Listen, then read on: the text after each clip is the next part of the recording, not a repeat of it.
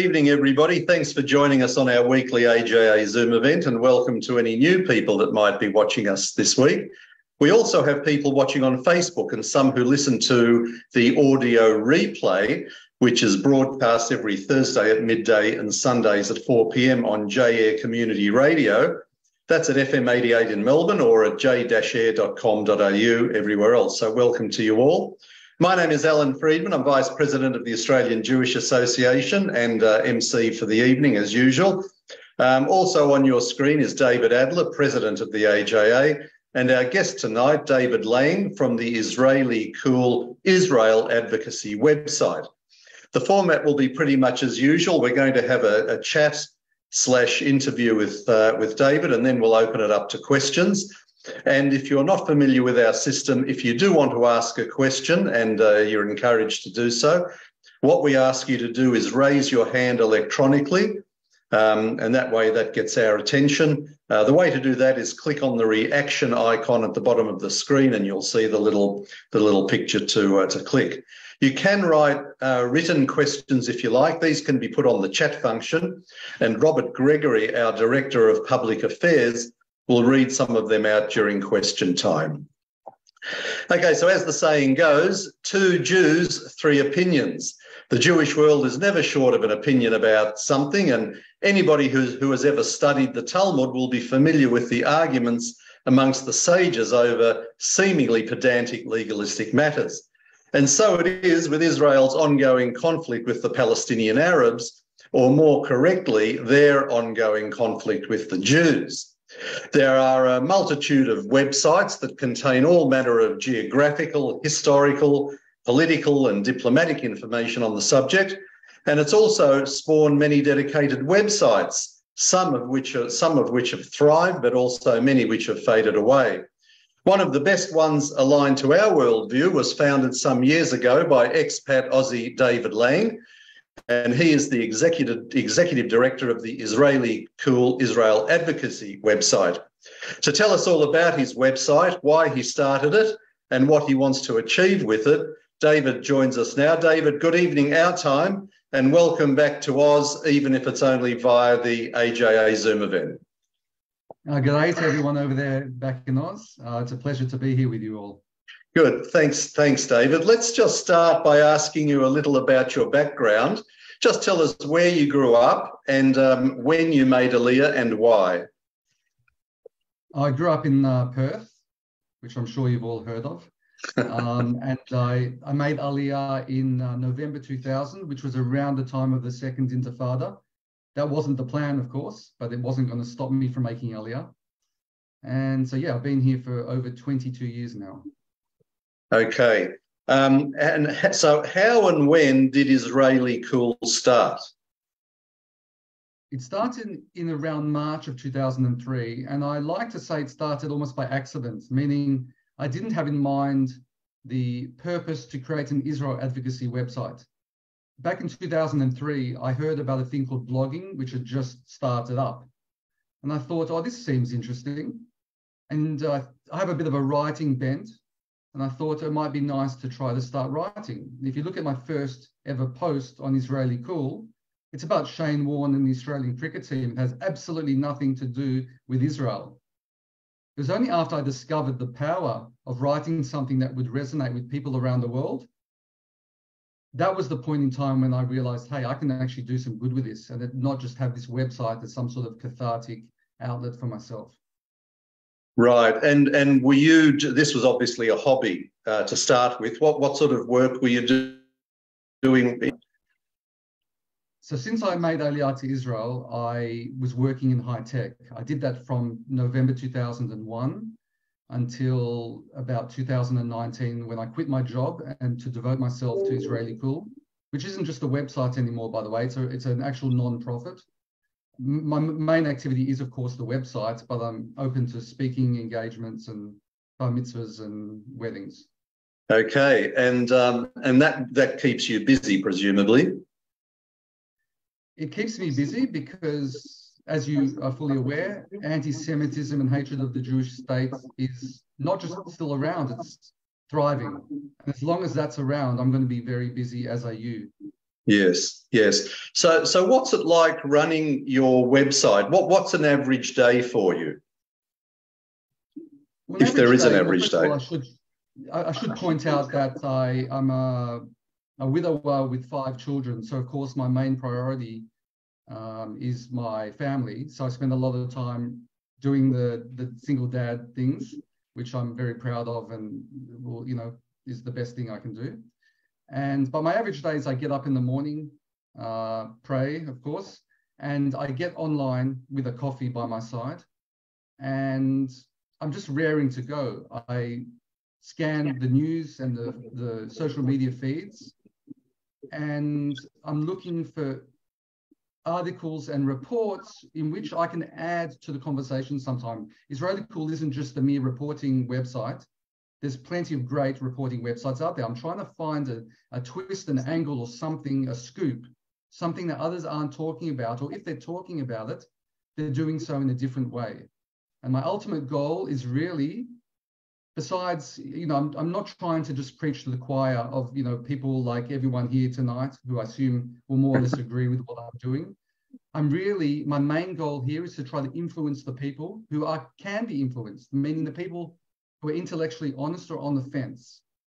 And that's my main goal with it. But of course, if I can empower people on our side with more information, with more facts, debunking of libels and the like, then so be it. That's also a worthwhile endeavor.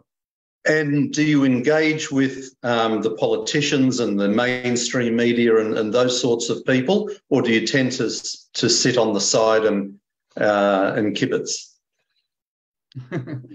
Do I engage with them? I'm open to engaging with whoever wants to engage, but yeah, my main, and I will write about the mainstream media a lot and politicians, not necessarily in a positive light, because I'm shining a light on hypocrisy and anti-Semitism most of the time. Yes, yes. And are there any personal threats that come your way as a result of the work that you do? Absolutely. In fact, I just coming into this call today, I received another defamation threat, meaning someone was, at least implying that they want to sue me for something I just wrote this morning. They didn't like me pointing out that what they said I found to be highly anti-Semitic. Over the years, I've also, when I worked in high tech, I had one particular anti-Semite try to get me fired from my job. Contacting my bosses, lying about what I was actually doing. Of course, that didn't eventuate because I wasn't doing anything wrong. And of course, you get the death threats as well, which, I live in Israel, so I feel less insecure about it. But, it's not pleasant to have to deal with this on a constant basis, all for just standing up for your people. And do you know where these threats come from? Well, when the person is identified on social media with their real name, of yes. course I know where they're coming from, but a lot of them are anonymous. Are they within Israel or from anywhere in the world? Anywhere in the world. The threat, for instance, I just received today was from Australia. Really? Yes. And was this a real person or was it an anonymous one? Oh, no, this is a pretty well-known person in the Indigenous Australian community.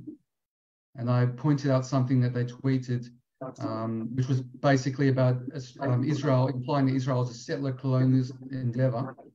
And I pointed out that that's highly anti-Semitic, and they didn't like that at all.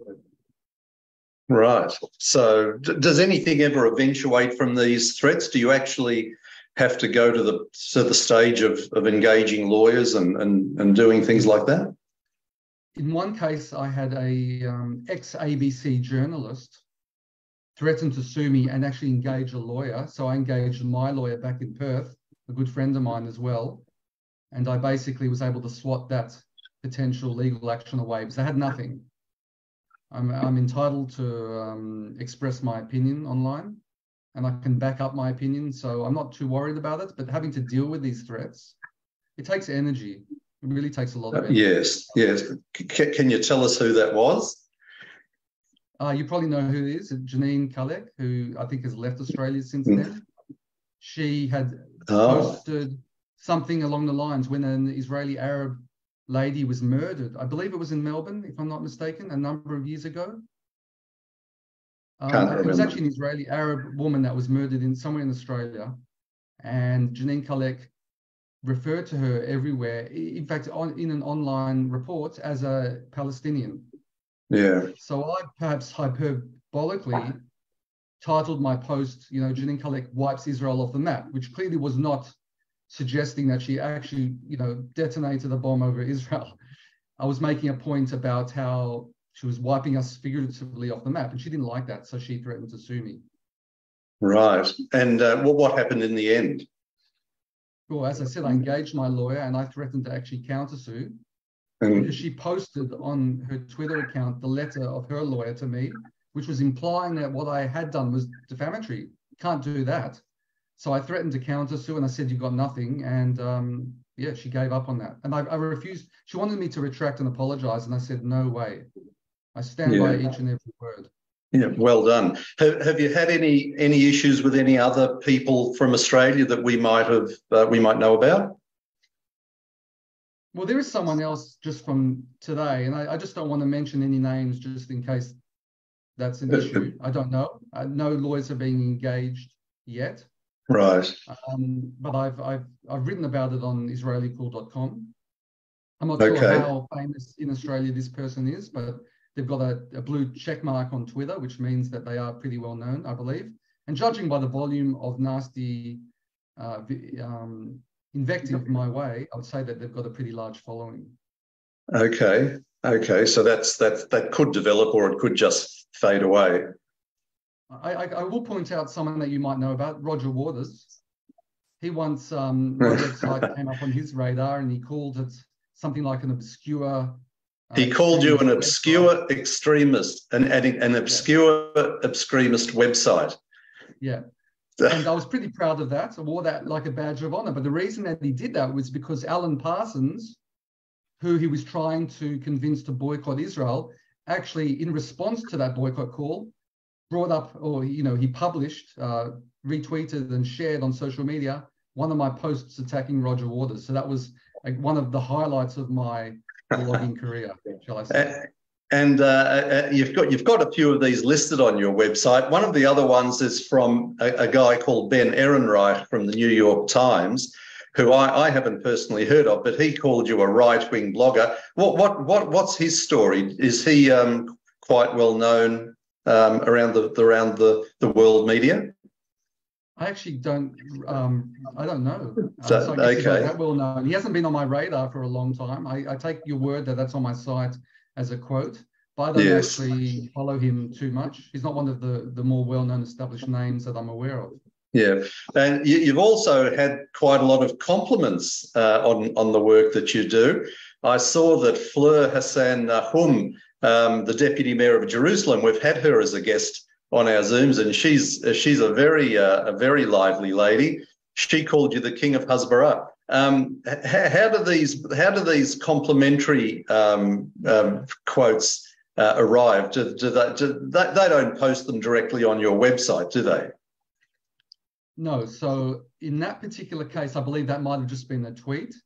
Okay. So for whatever reason, maybe liking something that I've written, and I'll take it to put on my website because, as a non-profit, I do need some positive PR, as it were. Other times I might ask someone, for instance, at Fleur, I'm running a fundraiser, interview fundraiser, as many organizations are. So I actually asked Fleur, who's a friend of mine, if she could do a short video, which she did. So that was a case where I actually asked her to do so. But I believe the thing that you quoted was unsolicited, shall we say. Yeah, she was fantastic. She really stood up, and she's a terrific advocate, isn't she? She's an amazing person, advocate, and woman. Absolutely. Yes. And you got a little line of congratulations from Danny Ayalon, the former Israeli Deputy Foreign Minister and Israeli Ambassador to the US. Do you recall anything about that? Yes, if I remember correctly, there was a video that came out perhaps over a decade ago, I'm thinking, by a couple of Palestinian Arab propagandists. And I think they would, if I'm not mistaken, again, I have to go back a bit, but it might have been about the so-called occupied territories, i.e. Judea and Samaria. And I basically debunked that on my website. frame by frame, a real debunking, a comprehensive debunking. And that came to Danny Ayalon's attention. And then he did a video, published a video based on what I had written. Now I remember. What they had done is they responded to a video of Danny Ayalon. So they rebutted or tried to rebut him. And then he used my video to rebut their rebuttal. That's what it was. Okay. Yes. No. That's very good. Now you also have a page for, quote, anti-Zionist, not anti-Semite of the day, and unfortunately, you're never really short of a candidate. Do you ever get any reaction from the people you name and shame this way? Absolutely, I get a reaction. A number of different reactions. I'll tell you about some of them because they're pretty interesting. Yeah. The usual reaction will be they're highly offended and they'll want to sue me or they'll attack me, which is interesting because I'm pointing out their views. Most of these posts are basically screenshots of what they themselves have said. And what I'm trying to do, maybe it's obvious from the title, but just to explain in case it isn't, is one of the main purposes of this series of posts is to show how people that claim they're only being critical of Israel or they're only anti-Zionist, I will show how what they're actually posting is actually anti-Semitic, obviously anti-Semitic. We're talking about the Sturmer-style cartoons of Jews with big noses, anti-Semitic tropes, things that most reasonable people will see as being anti-Semitic. So that's the main point of these posts. And another purpose behind them is to basically, hopefully, create adverse consequences for these people. I'm not into cancelling people per se. I believe one of the most effective tools that we have is to hoist these anti-Semites on their own petard, use their own words against them. So I don't like to actually close down their accounts unless they're full-on inciting violence and murder against Jews. I prefer to let them spout this stuff, but we have free speech as well. Yes. We're allowed to have our say and point out what they're saying. That's at least my point of view. You can argue against it, but I find that highly effective. So back to your question. So yeah, a lot of these people, I thought they should be proud of what they're saying, but they deny it. I had one professor at Rutgers University who I exposed and actually made the news over in the States. He claimed that I hacked his accounts and made him look fatter than he really is, and that he hadn't been saying these things. I'm not even kidding. Michael Jakindis was his name. So I've been accused of hacking people. It wasn't really me, or someone hacked my account. They come up with a whole litany of excuses. So they're not really proud anti-Semites, are they? Yeah. Yeah, I suppose. I mean, it would be nice to think that you actually get some of them to maybe not change their mind, but even stop and think about things a little bit. Do you have any evidence that people do stop and think about what they've been saying as a result of all this exposure? Believe it or not, that's happened before. And one's an Australian guy. It's happened twice before. So I don't aim to do that because I know that these people are usually diehard anti-Semites. And I'm really doing this for the purpose of the people on the fence, to see what nasty individuals these people are. It's not really to convince them of the error of their ways, but it is to deter people from doing such things because there will be adverse consequences, legal consequences. I'm not talking about chas v'chalila, anything illegal or violent. That's not what I'm about, of course. Yes. So one guy contacted me, I think it was last year, and he'd written something against Josh Friedenberg, who you're all very familiar with, of course. And he invoked some anti-Semitic stereotypes to do with Jews and money about Josh. And I pointed that out. I'm not going to mention his name, but he reached out to me many years afterwards. And he said, listen, I'm so sorry. And I was really angry about some policy, I guess, or something Josh had done or the Liberal Party had done. And he said he was reacting to his anger, but he knows it was wrong. And he tried to contact members of the Jewish community, and he was rebuffed, and he wanted to reach out to me. He didn't ask me to take down the post or anything like that, but I wanted to see if he was actually genuine. And he seemed pretty genuine just from his emails, but I've been around, this isn't my first rodeo. I wanted to see for sure. So I had a Zoom meeting with him, and he was crying. And I, in my opinion, thought he was and again, he wasn't asking me to take down anything. he said he'd moved to the States. So he left Australia. He had to kind of start from scratch again. But this was weighing heavily on his mind. And he wanted to reach out to some rabbi in Australia. I forget the name of the rabbi, it doesn't matter. And, express his contrition. And I accepted that, as I told him about the Jewish concept of tshuva and how it seemed this was a real repentance. And so that kind of gives me some hope. And there was one other person in the States that also expressed contrition and took down their posts and issued an apology on their Facebook page for their previous anti-Semitic postings. So, yeah, let's be honest. It will happen very rarely, but even if you can change one mind, it's worth it. Yes, absolutely. Now, I saw on your page you have an Australian there, a lady by the name of Belinda McLaughlin from Caboolture in Queensland that I suspect none of us have ever heard of. What can you tell us about that story? Well, I hadn't heard of her either. She's just a regular, person. I found her because one of the ways that I identify these anti-Zionists, not anti-Semites, is I look at the anti-Semitic Facebook pages. And one of the most prominent ones is one called Quds News Network. They're Hamas affiliated. And they're constantly demonizing not just Israel, but, they're going beyond the pale. And they'll do things like post videos of what they call Talmudic Jews doing Talmudic rituals, which is just for storming the Temple Mount, which is just a bunch of Jewish people walking quietly up there. Just to give you an idea of the sorts of things they're posting. So this Belinda McLaughlin, she posted some things on there, but I noticed I don't just go after people that are anti-Israel. I'm looking for the people that they're showing in the anti-Semite. That's the whole point. So she was writing things to all sorts of posts, many that were mourning actual terrorists that were killed, not innocent Palestinian Arabs, but actual terrorists that were killed battling us, fighting against us or trying to perpetrate terrorist attacks. And she kept mentioning the chosen ones. Oh, look, the chosen ones, which is obviously a dig at the Jewish people as the chosen people. I think we can all agree that that's not anti-Zionism, that's anti-Semitism. And that's one of the dog whistles. So as I do, I looked into her Facebook page and she didn't just stop there.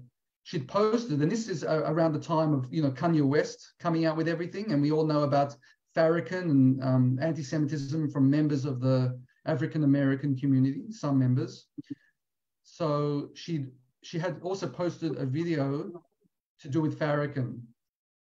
And this is, again, not about anti-Zionism. This is full, unabated anti-Semitism. So it's not that this person, I don't just write about well-known people. I go, I'm an equal opportunity offender. If you're an anti-Semite, game on. Yeah, and would you contact her and let her know that you've exposed her in this way?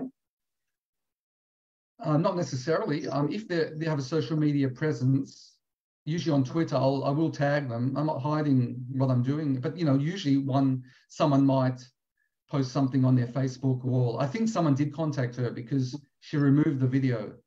But again, this isn't my first rodeo, so I usually take screenshots as well in case they remove posts. Yeah. On the history tab of your site, you dig a little deeper than most to get to the truth. For example, there's one page that says, did Golda Meir really say there are no Palestinians? Because that's what people like to quote. And we love this because one of our driving principles is to simply tell the truth about the Middle East.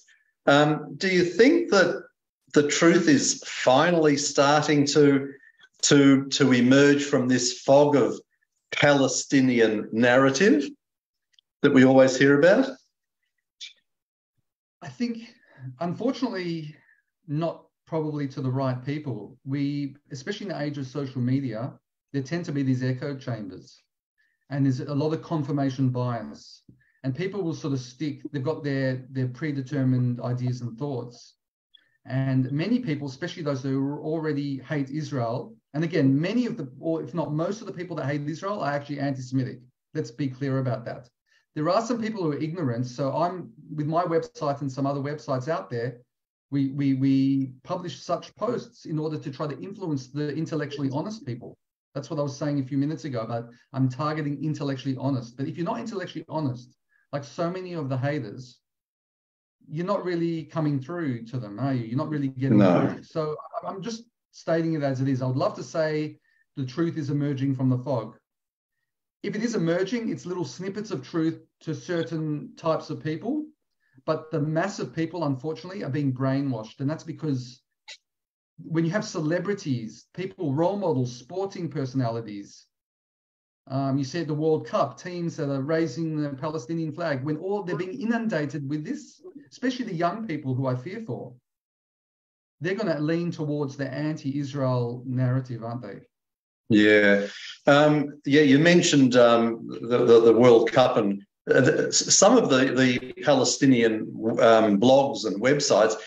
Do you follow those at all? Because I follow a couple of them on Facebook, and I keep poking fun at them and saying all you can ever do is wave flags around because they seem to do it a lot. Do you follow those pro-Palestinian websites at all? Oh, absolutely.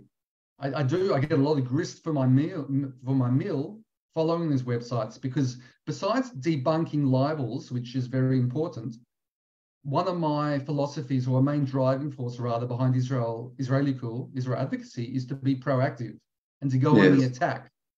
And rather than just, for instance, react to a particular libel that comes our way, which I do, by the way, I try to do more than that. I try to poke holes in the credibility of these people. And that can be done by either showing they're anti-Semitic, as I mentioned, or in many cases, to show how they're lying all the time.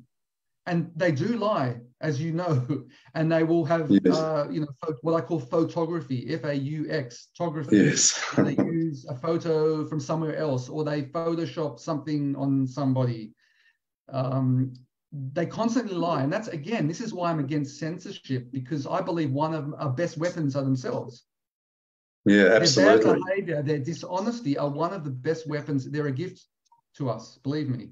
Yes. I was actually interested. The video that was doing the round over the last few days was that the Jewish doctor being interviewed on French TV, and he wears a kippah, and he got challenged by the interviewers on this, and it was quite amazing.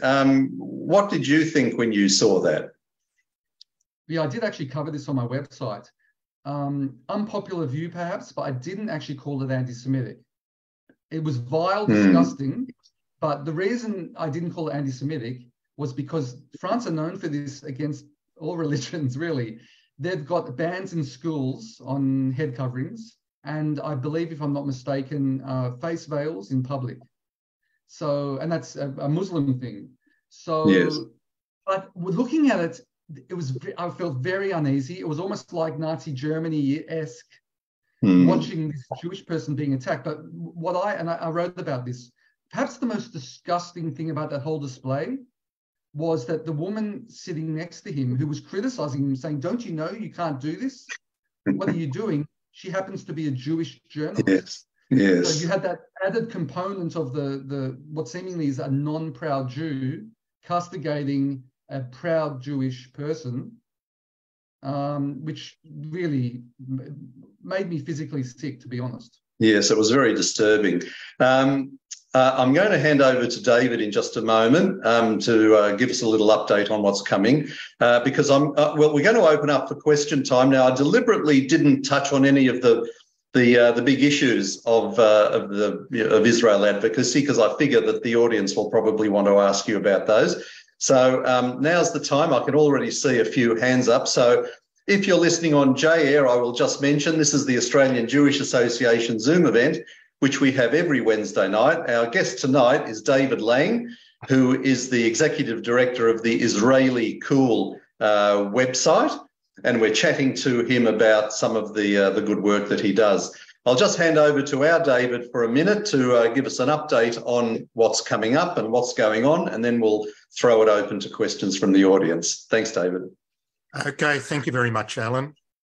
Now, as we do each week, we need everyone who's listening after this event to do something to support AJA. If you're not yet a member, when we're finished this evening, go to the website, jewishassociation.org.au, where you can take membership for just $40 a year or $180 for 5 years. Join the email list, which is very important. You can also make a donation on the website. We have recently launched AJ8 Tzedakah, which is our special charity arm for fighting anti-Semitism as its primary objective, and donations to AJ8 Tzedakah are fully tax deductible in Australia. Next week, we're going to actually do what a lot of organisations do, because it'll be our last event of the year, and that is have a look at some of the key issues of 2022 that we've been tackling, and consider some of the issues that we might have to tackle in 2023. And I've just listed a few of those here that we might touch on: anti-Semitism and the IRA definition, the impact of the new federal Labor government, particularly on Israel policy. Alan's done a lot of work on cancel culture in the Jewish community. We've made presentations to government. Robert Gregory has recently done a major presentation to the Senate on Iran. We've hosted ambassadors and developing relations with some important countries. The work of AJ8 Tzedakah we need to talk about, particularly our success in helping the boys involved in the big anti-Semitic case in Melbourne, alleging long, systematic anti-Semitism. We might discuss the new Israel government, and there'll be an open forum for views. So it should be a really interesting and a bit of a different evening. Thanks, David. And just before we do go to questions, I want to ask David Lange that the number 18 is the focus of a campaign you have launched. So just before we get to questions, please tell us what this is about. Okay, so Israellycool, Israel-Advocacy, being a non-profit, I joined the list of non-profits out there with their end-of-year fundraising. I launched this around Giving Tuesday, which is the end of November. And since then, I received a generous offer from one of my main donors, or our main donors, to match the next 18,000 US dollars, I should point out, not Australian, US dollars, will be matched by them. And it's nice in the sense that, you know, being an observant Jewish person as I am, the number 18 is very significant in Judaism, and it means life, l'chaim, as you're aware. And it sort of breathed life into my end-of-year campaign. And what I'm trying to do with Israellycool, if it wasn't already clear, it's a one-man operation at the moment. You keep mentioning the blog, and yeah, it started through the Israellycool blog. And I'm the only real person blogging at the moment. I have the occasional guest post, but what I really want to do with Israellycool is make more of an impact. And to make more of an impact, we need to produce more content. Not just written content, but videos, you know, do some of the amazing things that your organization is doing. To have sessions like this, I just simply don't have the bandwidth or time to do so. So I really, really want to be able to bring in more people, more talented people, not just anyone, but handpicked people in the Israel advocacy space who I believe are making a difference, who have the ability to get beyond the choir and actually influence hearts and minds out there. And that's the 18 campaign, 18,000. So to get as many donations as possible, but the next $18,000 will be matched. And I made it until the 18th of December, because why not? 18 by 18. Okay, so I've put the web address, the address of your website on the chat function. So people, please go to David's website. We need people like him doing what he does, because it all makes a difference. So if people can visit that website and do what you can. Okay, it's over to you. I've got Michael, Anne, and Jeff and Saul. So Michael, we'll start with you. Please unmute yourself and ask your question. Yeah, hi David. Welcome from sunny Thailand. Can you hear me? I do, loud and clear. Yep. Yeah, we've got a problem with Jewish anti-Zionists, as you're probably aware. I mean, just recently, one of the JCCV affiliates, Australian Jewish Democratic Society, wrote an article in the ABC website calling Israel an apartheid state, etc. You mentioned you had a lot of critics. Do you get critics from the progressive left, whether it be from the New Israel Fund, J Street, or these other Jewish Israel haters? Absolutely, Michael. In fact, what happened today, which I described before, about writing about this person that had defamed us, many of the responses I'm getting on Twitter are from people that are saying, as a Jew, yes. What you're saying is defamatory. Yeah. As a Jew, I didn't find any offense to that. To which I respond to these people, don't as a Jew me, okay? I'm a proud Jewish person. The vast majority of people, at least 95% of Jews have a connection to Israel, are proud of that connection. So just because there's a nutty minority of Jews that will throw Israel under the bus, that doesn't work on me. It doesn't work on us. Many of the actual anti-Semites are being emboldened by these Jewish people.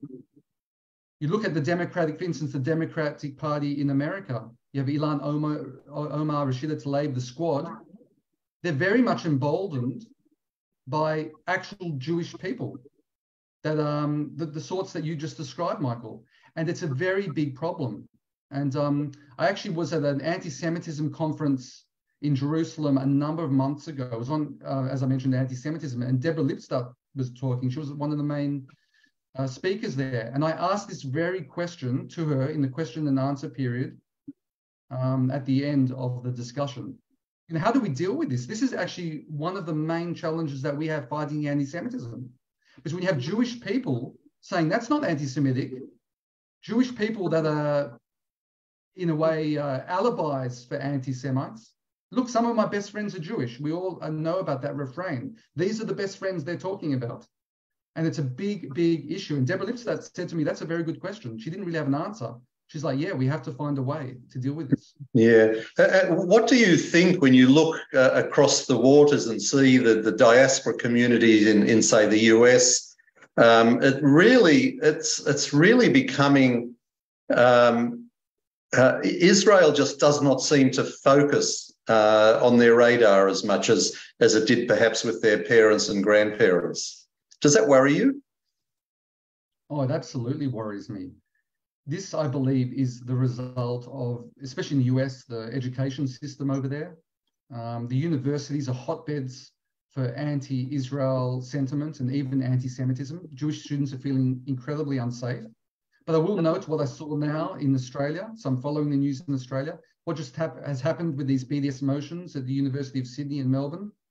What we saw just now at the University of Adelaide with this Habiba Jagouri and the Death to Israel article and everything around that, which I was sort of involved with behind the scenes.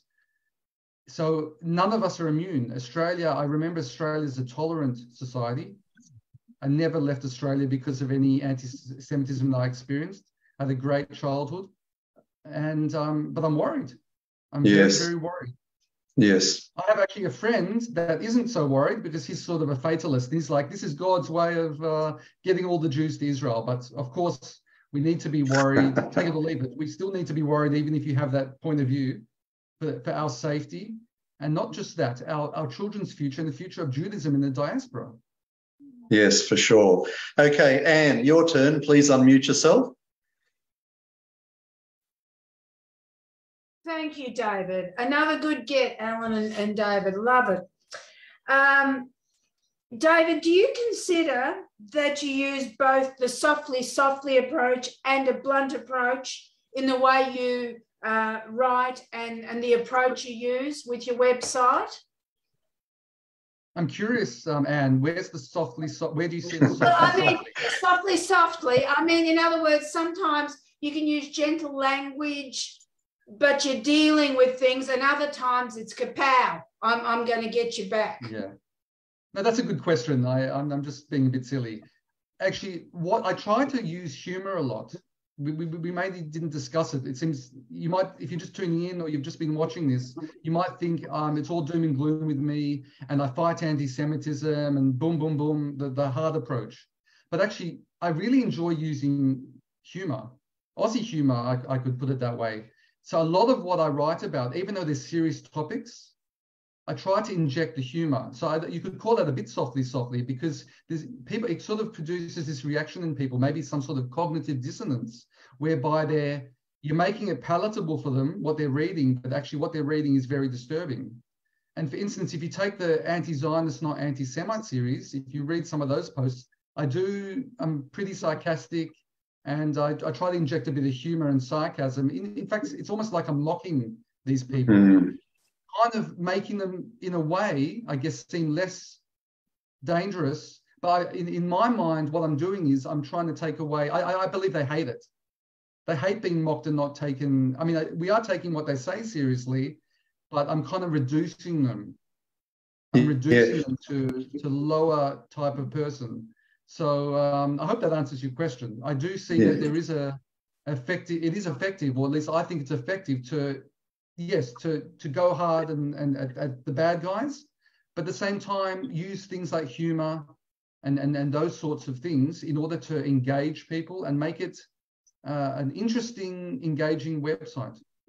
David, do you ever take aim at some of the Jewish organisations? I mean, it's not quite the same as us in the diaspora here. We go pretty hard against some of our local communal organisations because we just don't think that they're standing up strongly enough for Israel. And we get accused of being divisive and destructive, and why do you always have to complain about things? Is that something that you find in your activities? I really do. I'd say the main focus are organisations in the United States like J Street, Jewish Voice for Peace, which I don't really call a Jewish organisation. Wow.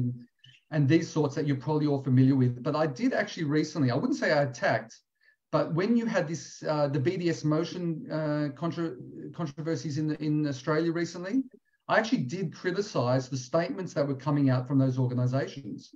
Because when I looked at the motions that were put forward by those universities, they were actually, it wasn't just that they were anti-Semitic, which all the major organisations were saying, which is fine, and I agree with that. But they all seem to miss the point. And if I'm not mistaken, you guys, the AJA, did point this out. These motions were legitimizing terrorism. And so they buried the absolutely. That was the most worrying thing for me. That was the most worrying thing. So I'm not averse to criticizing organizations that aren't doing their job. The ADL, I can't believe I didn't mention them. They're a big offender. They're a huge offender. They're very divisive, and what they're doing now is very counterproductive. Yeah, but they will turn it around. They'll say you are being divisive. I mean, this is what those left-wing organisations do, isn't it? They'll say you're being extremist or divisive. Yes. But what we're doing is we're not being hypocritical. We're not partisan, meaning we'll call it out wherever the anti-Semitism is, left, right, centre, black, white, grey. Doesn't matter. It's what it is. And a lot of these organisations, for whatever reason, either they have a political agenda or they're somehow scared because of donor money.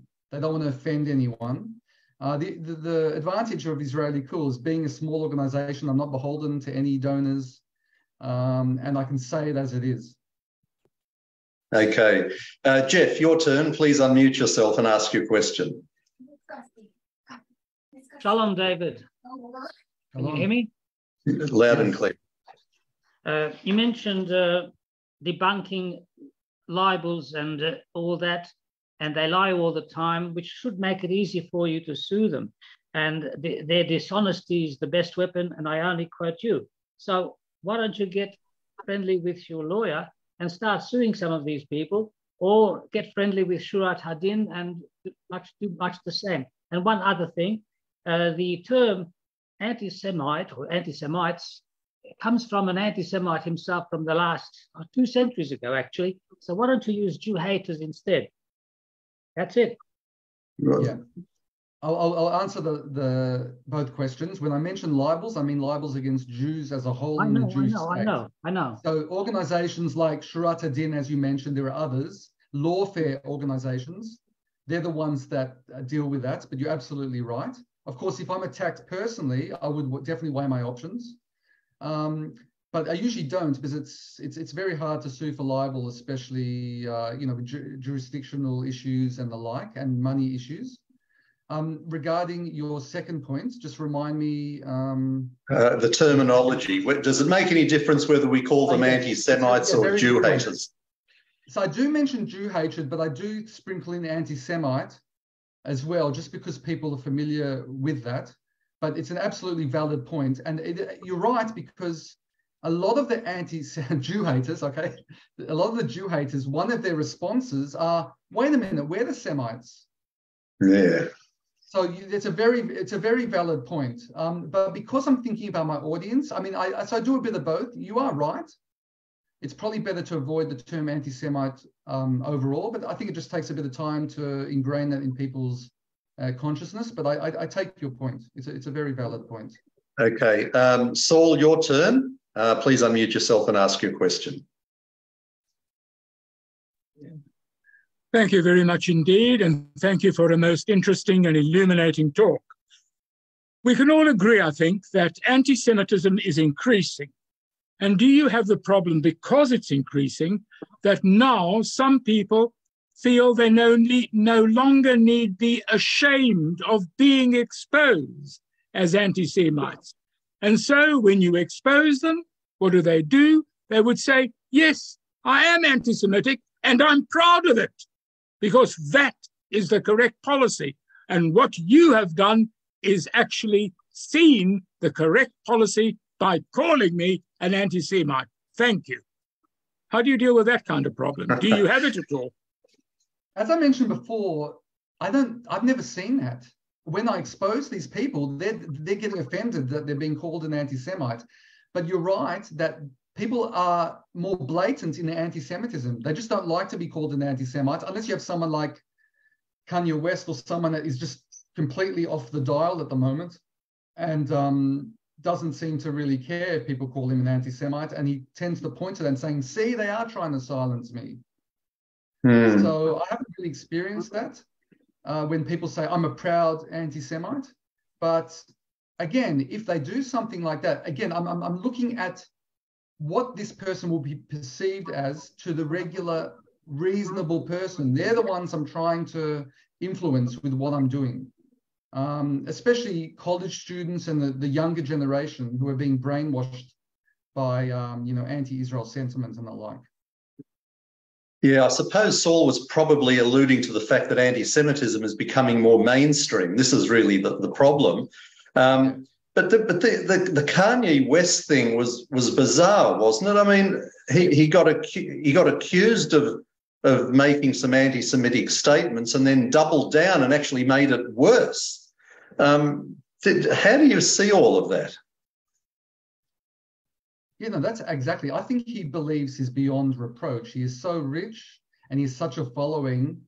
And there's a lot of frustration there, perhaps with some personal experiences he had with some Jewish people.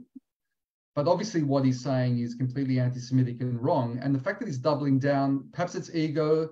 If you ask Ben Shapiro, he'll tell you that there's definitely mental illness. I don't like to go in the mental illness direction. Perhaps it's true, but it almost implies that there's some sort of mitigating circumstance. You could argue every anti-Semite has a mental illness. You could argue that.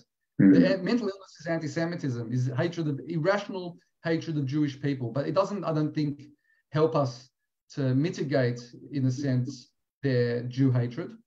You have to call it out, whoever the person is, whatever their situation is. Yep. And Kanye West has been given many, many opportunities to walk back. And as you mentioned, it's kind of crazy. He just keeps digging himself a bigger hole at this time. Yeah, well, he says he admires Hitler, and it just kept getting worse and worse, didn't it? So it's quite bizarre. Okay, Robert is our Director of Public Affairs. Robert, have you got some written questions you want to put to David?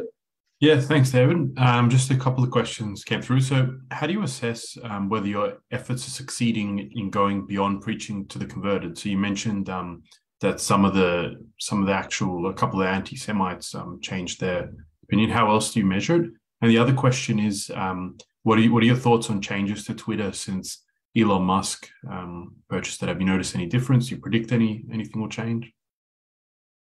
Okay, regarding the first question, how do I know I'm preaching beyond the choir?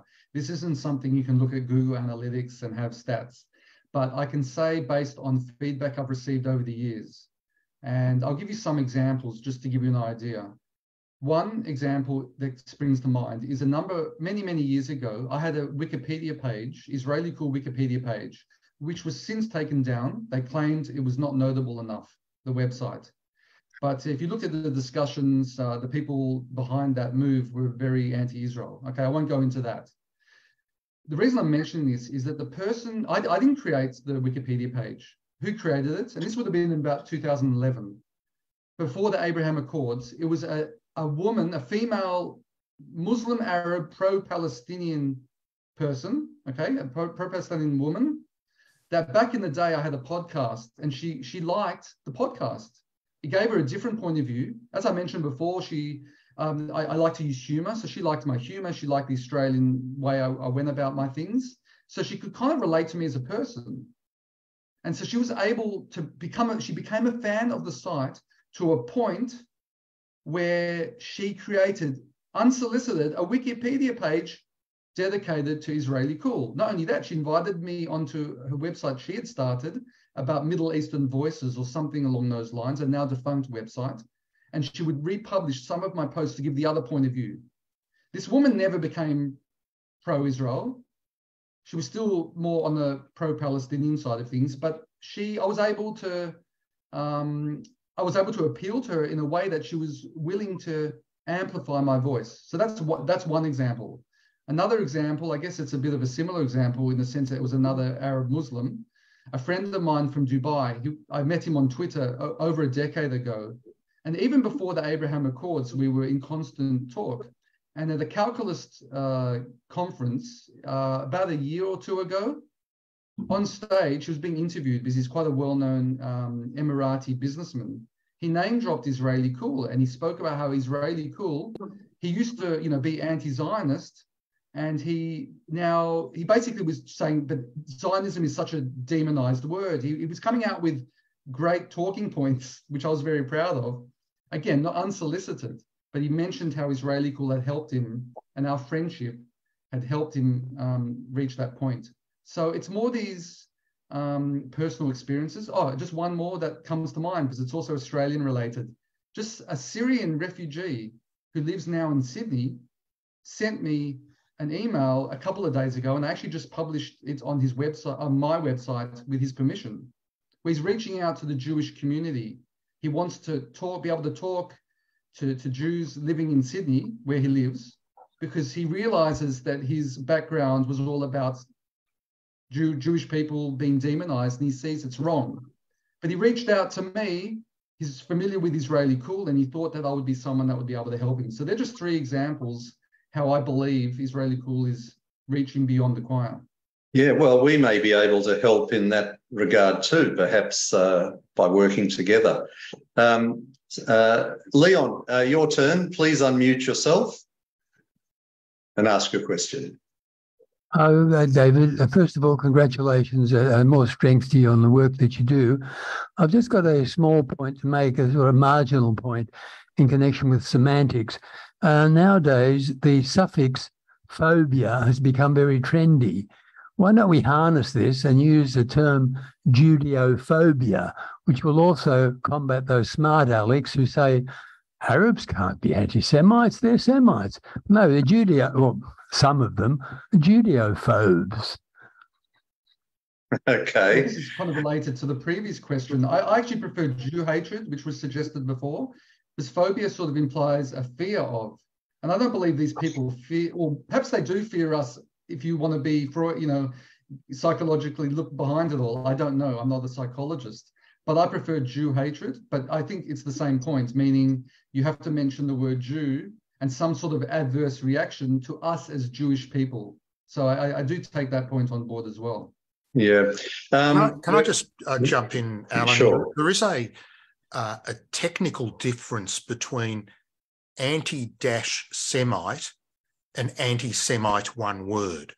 And if you look at the organisation which writes the most accepted definition, which is the International Holocaust Remembrance Alliance, they've actually got a whole piece on the difference in writing the term, and they believe that the correct way is without the hyphen. So that is the standard that goes with the IHRA definition. So from a technical point of view, if we do use the term anti-Semitism or anti-Semite, drop the hyphen, because it then does open to the criticism against Semites. It's not that, it's a different word that has a different meaning. Yes, and the term anti-Semitism was never invented to talk about Semites. Correct. It was invented to talk about Jews. So that's a good point. Just before we wrap it up, David, just give us a little bit of an update on the on how Benjamin Netanyahu is going with forming his government, and what thoughts do you have about the incoming government, including people like Itamar Ben-Gvir and Bezalel Smotrich? I will have to admit, first and foremost, that if you look at my website and what I write, I tend to stay away from internal Israeli politics. And that's a deliberate thing, because, again, I'm trying to make a difference, and you don't want to put too many people offside. Of course, I have my own personal points of view, and I do tread some of these waters occasionally. But first and foremost, I want to make this point, that the very people who are criticising these inclusions in the government, Smotrich and Ben-Gvir, they're the sort of same voices that when Hamas were voted as the government in Gaza were being criticised for their terrorism and all sorts of things. These are the sorts of people that were saying, but wait, they're democratically elected government. Yes. We should respect that.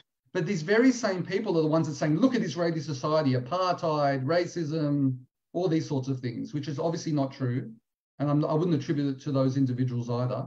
But that's one point I would take out of this. And one thing that we should be raising at the top of our voices. These people, they're not really about love of Palestine. Let's be clear about it. They're about hatred of the Jewish state.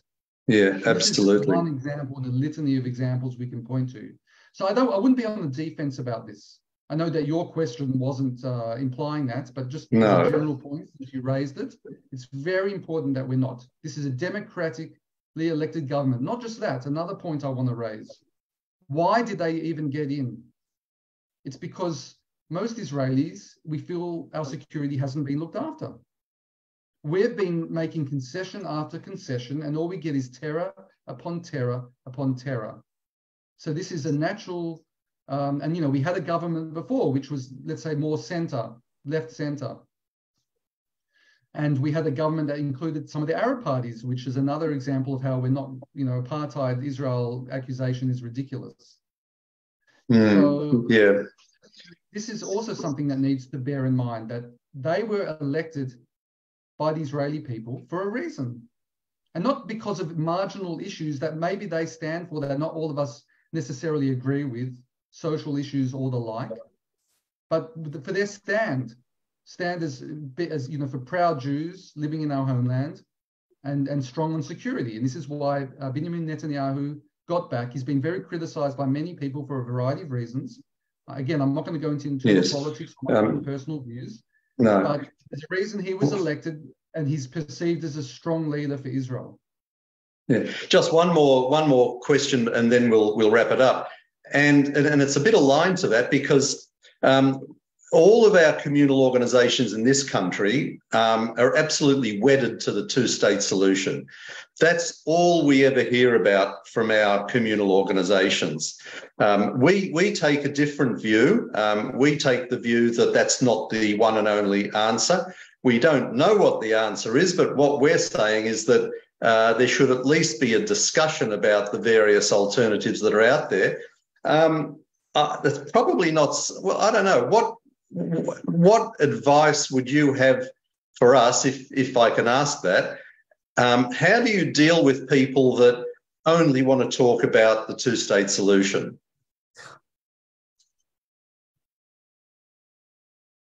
I don't really have a problem with people wanting to talk about the two-state solution, but of course I would point out, and do point out, why I don't believe it's workable. I mean, for the record, I agree with your stance, what you just described, which is I'm not for the two-state solution, but that doesn't mean I actually have a workable solution. If anyone had a workable solution or a simple solution, maybe we would get there.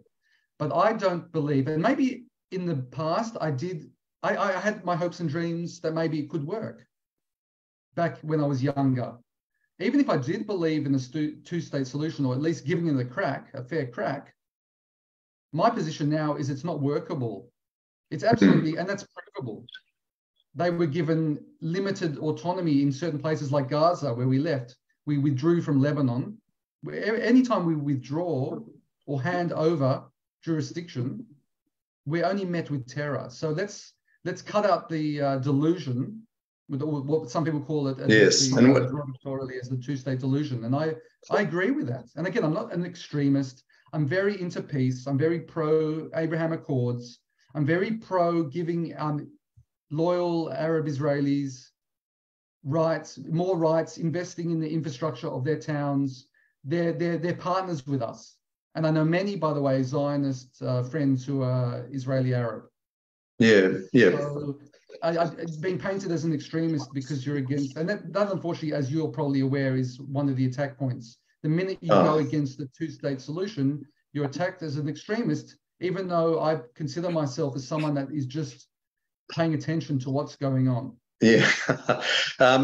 Always in this country, whenever anybody in the mainstream communal system refers to the Australian Jewish Association, it's always prefixed with the words far right-wing extremist. So you can't say anything without being labelled a far right-wing extremist, which is what we find. So no, but I take your point. David, look, we'll wrap it up, and I want to thank you so much for joining us. You do a wonderful job. As you say, you're a small lone warrior, but we feel very, very much aligned with your views, and hopefully you would probably like some of the like our views as well. So I want to thank you for joining us tonight. I'll just remind people to go to the Israellycool website. It's Israellycool.com. Please support the website. David does a fantastic job, and all power to you, David. And we look forward to keeping in touch with you in future. Yeah, thank you so much, Alan, and the rest of the AJA gang. Thank you to all the people that took the time out tonight to listen to this and ask such thoughtful questions. And yeah, I hope to see you all in Israel when you're here. Yep, well, we will look forward to it. Just before we go, the L'chaim program with Morris Klein is on right now. That's on 3ZZZ at FM 92.3 in Melbourne, or 3ZZZ.com.au elsewhere. That's all we have for tonight. Next week, don't forget, we're doing a wrap-up of 2022 and giving you the opportunity to have your say. You can keep up to date with what the AJA is talking about on our Facebook page. Please like it and share it widely. But for now, we wish you all a very good evening and look forward to seeing you next week for our final session of the year. So from me, it's good night to you all, and shalom, David.